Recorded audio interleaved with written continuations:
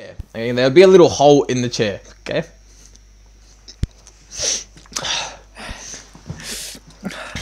Sad to listen to.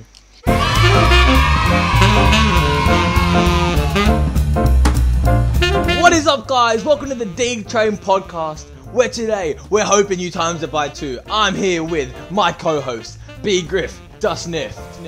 What's guys, Big Rip Snip. I make Beer Boys music. Yep. And I'm also in a few songs alongside Sydney. So he is most famously known for his YouTube video, which hit 1K views, as Wheels on the Bus reaction, and oh my god, did that get me hard. That was excellent, Brody Griffin. It was sort of like, imagine you have a cat, and then you get the cat's fur, and then you put it in a little like a Pete's Ridge bottle, and what you do is you get some mustard and you mix it in, yeah. But what you do is when you have like the cat, right, and the cat's fur, to be like ethical, you just grab a 7.5.8 razor. So the cat doesn't feel. Then you get the cat fur, you put it in the bottle with the mustard, right? And then the thing about mustard, right, is it actually comes from a cat's bumhole. That's how they make it. So they get you know about that? Well, you know, I see, like, I know about that, but you see this right here, now this is something very, like, interesting about this. For you viewers at home, you may not know this. This right here, it actually comes from koalas, right? So what happens is, the koalas,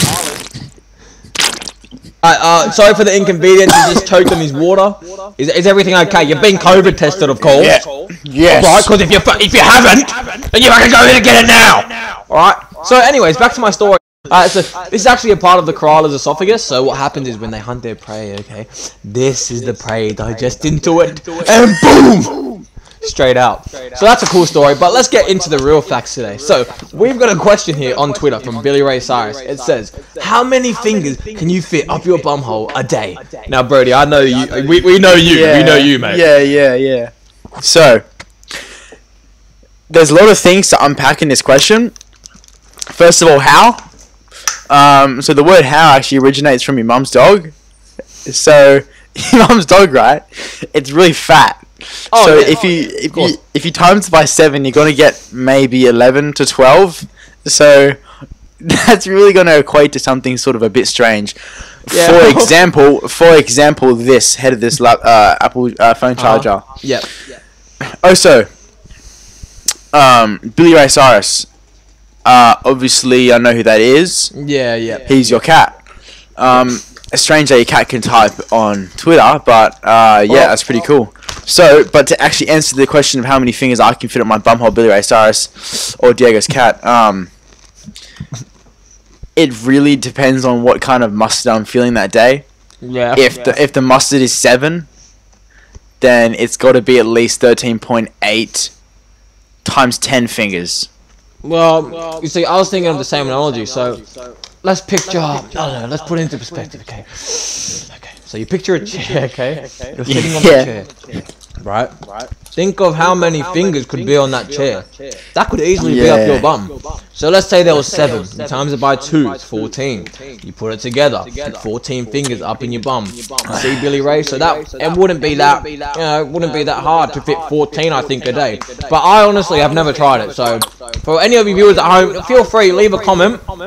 How many fingers you've left in your bum hole per day, because I know it may not be the most normal thing, but look at the cats and koalas, mate. They're lovely people. Yeah. They're lovely guys when you meet them at the local chicken run and stuff. Yeah.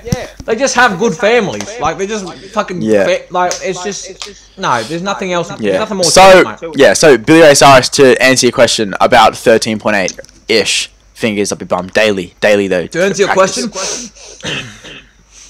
at least 14 and a quarter, at least. So you got a bit more than me. You got about, I don't know, 0.8. I sure do. Now, moving on to the next topic. The thing is, Brody, I've always had this little stigma around you. I love the way you look. So please tell me, you've got to be on a handsome man list somewhere. Just somewhere. Oh, I think I saw one. It was... What was the channel name again? I think you told me about it. I think I know what you're talking about. Yes. Let's go and watch it, guys. A lot of male celebrities, including myself, and did a synopsis of who's the top 10 most handsome men in the world. Yeah. And I was like, surely I'm not on there. But turns out I was on there. I'm not going to give away what number I am, but let's give a reaction check it out, to it. right? Should we check it out? Let's just check it out, ladies and gentlemen. Alright, let's check it out. Here we go. Whilst you're getting the video up. Yeah, go. Yeah. Whilst you're getting the video up, you know Rocket League? You know the balls in Rocket League? Oh, yep. Of course. I actually, they're about 3 meters in diameter. I have a real life one from the original game. Yeah. And I put that up my bum last night. Oh, did you? If you didn't notice, yeah.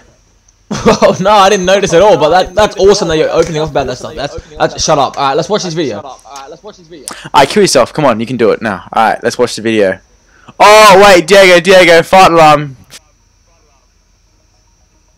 Fire alarm? No way. No way. We have our first. Hold on. Let me stop sharing the screen. Hold on. We got our first fire alarm. Oh no. Here we go. This can't be real. Where's the fire alarm? Oh my god. This is just unbelievable.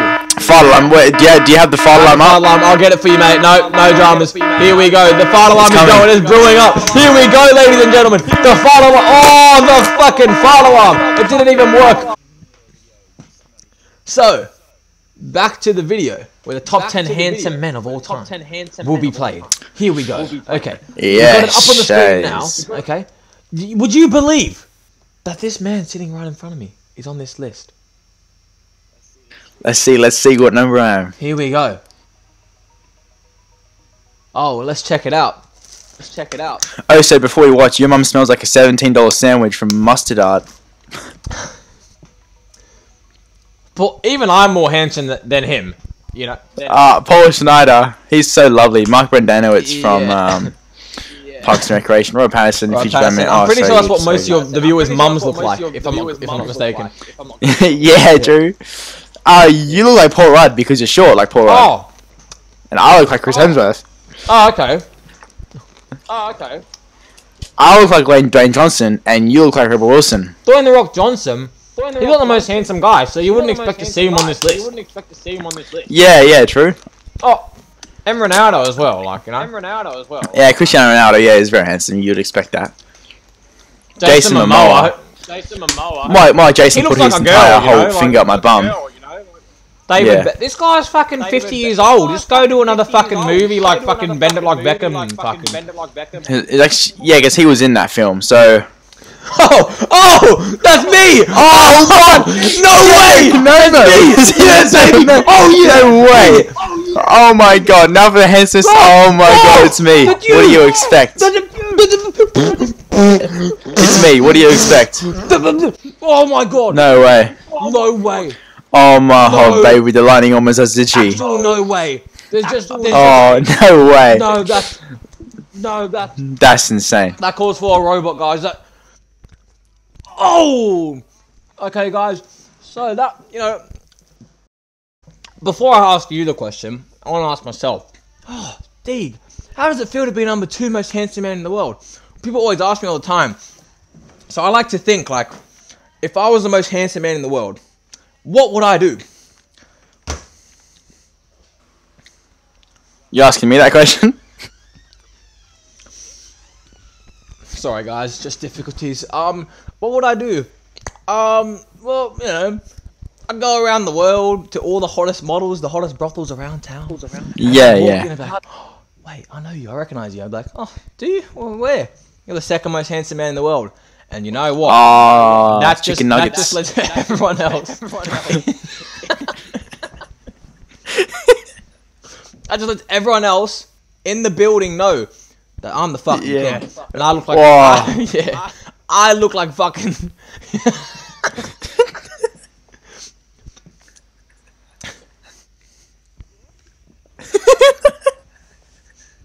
I look like fucking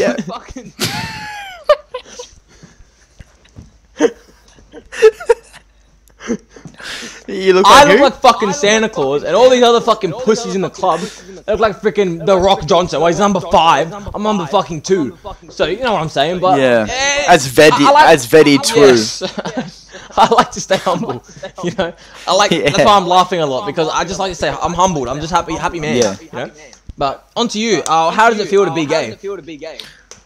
Oh well, since I am the first most number one handsome man in the world, that means that, right, I get to go to the koala zoo up in Koalaville on the koala planet, right, and have sex with them.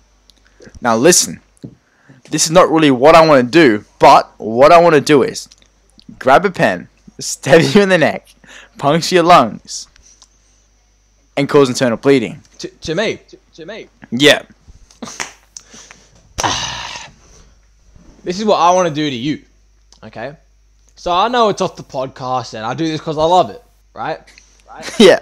So, you know, I don't mean any harm to you, but let me go James Holmes on you. Fuck that shooter. Is that a little too soon? Maybe. So. We got a question. From. We have a question. Who's it from? Who's it from? Well, you're going to have to find out. The question is from Managed C Gamer. He says,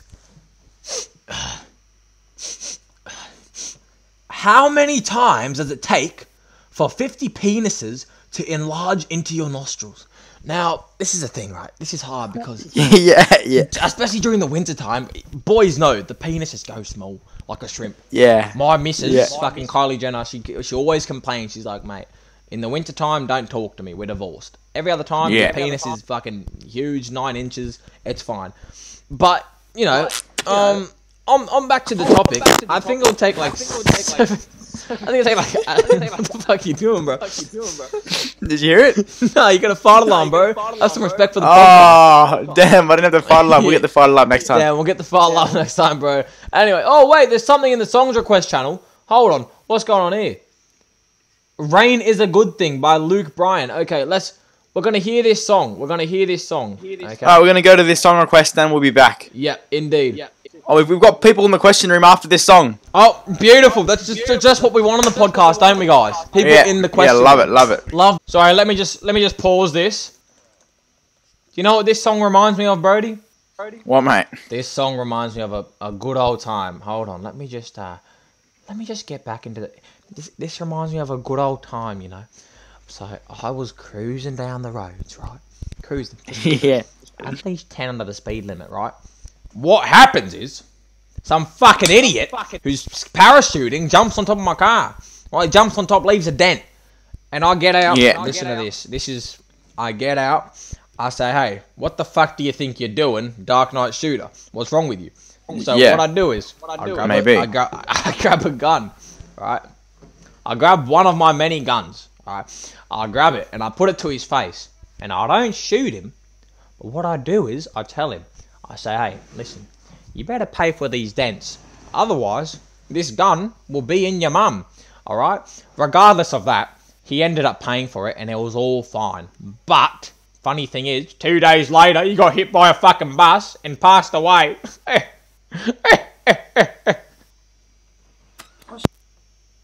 Now, I know we like to waffle a lot, but that story just had to be told. So, we've got some questions. We've got some people in the question room. They're going to come in now. Yeah. They're going to tell us their experiences. Okay? So here we got Comedy Shorts Gamer. Believe it or not. We got Comedy Shorts Gamer. He's coming in the question room now. He's doing it. Here we go. Alright, move to podcast room. Get in here. Welcome, Comedy Shorts Gamer.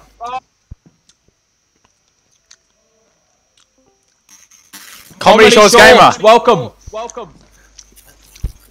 Oh my goodness, what is this sound coming from your mouth now? Oh. You're lagging so super hard. Hold on 1 second. Comedy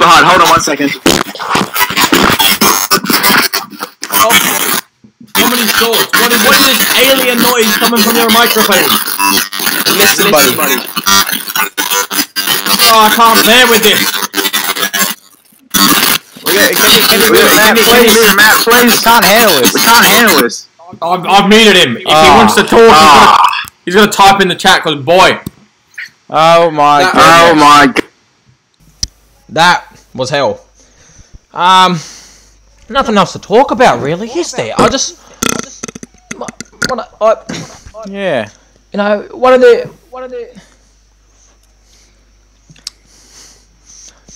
the main things I want to talk about? Really is Yeah. It's a bit hard for me to open up about this. So I hope you guys can understand. But basically, a couple months back, you know, my religion teacher, he did something to me, and boy did I not like it. What the fucking hell? It's fucking Spider-Man doing it. Anyways, sorry about Pac-Man. Now, I was very, you know, upset because I come to school to learn. You know, it's religion. It's teachers' love and, you know, kissing your mum and kissing your neighbour's mum and all that. Yeah. Right? On the penis. Yes. So I go into class and, you know, I'm sitting on a chair. Now, if you don't know, if you're not from Australasia, for like myself, from Australia, in the peanut butter jars, okay? So you put your finger...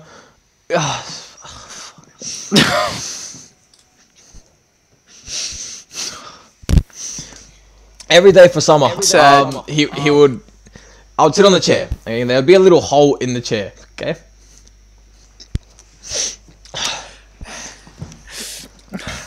Sad to listen to. Anyways, there'd be a little hole in the chair, and...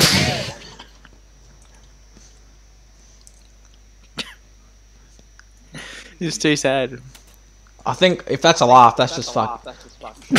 That's just rude. Regardless, anyways, I'm still telling the story, okay?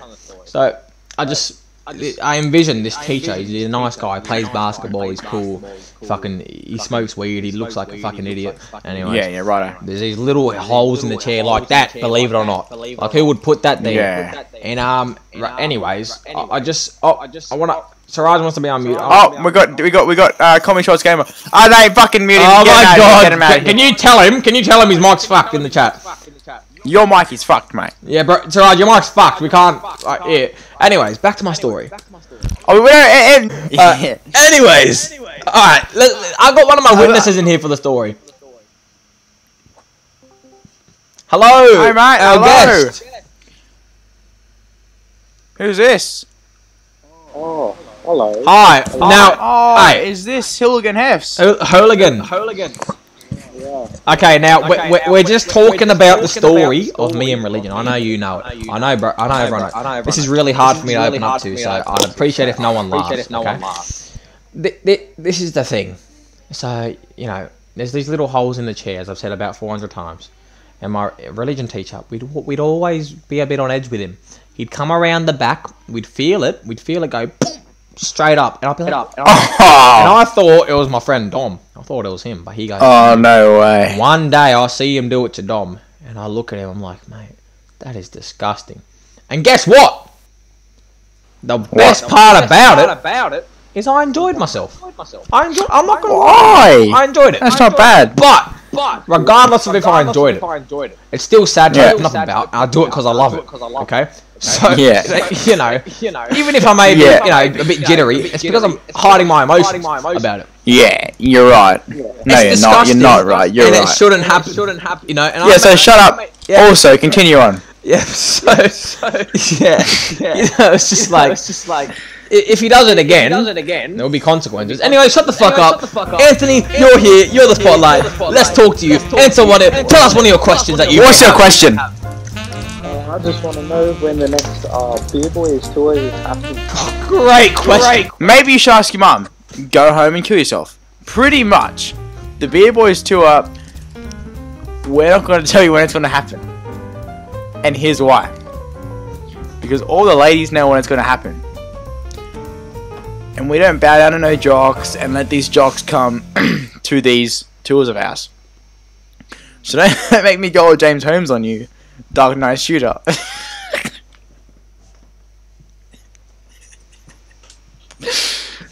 Is that a little bit too soon? Maybe. But the reason being, if ladies know when it's going to come, and you don't know when it's going to happen, then we don't want you to come. Because beer boys, there is already enough boys in the beer boys for the ladies. So we just want ladies coming to this beer boys tour. If you don't know when it is, then obviously we don't want you to come. Because we tell these ladies to come, right, and we say don't tell anyone except for your female friends. And they say, righto, I'll go old James Holmes on you. Yes. I said, thank you for listening. And then they say to their boyfriends, when they ask, when is the beer boys tour? They say, you look like you got in the fight with the Bible. And their boyfriends reply with, you look like you got in the fight with a blunt side of an axe. Then H. Murray comes along, and he might hide 2Ks that way, but he'll snipe you straight and direct, and you know when he hits the boyfriend, when he hits the ground. You know, let me add on to that because, you know, I think it's fair that he gets a, you know, response from both of the beer boys. Here we go. So the next tour is one of these things you got to, you know, take into consideration is you know, your mum. She may be a lovely woman. She may be, you know, your mum. Okay, so she may be lovely and all that, but listen, that's not about it. This is what's about it. If you got the pipe and I got the strap and I put it to your face, and what's going to happen is it's going to do it. Okay? So, on terms of the tour, probably tomorrow night, I'd say is the next tour.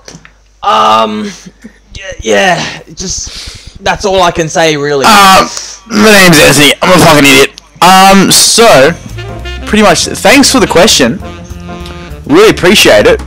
Yes, of course. Thank you very much. And, listen, ladies and gentlemen, this is all the time we have for today as Diego has to go and do something and he's ruining it for everyone else because he has to go and do something.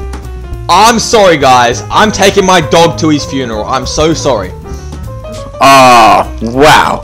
I don't care. So, thank you guys for watching, and we'll see you next time. Peace!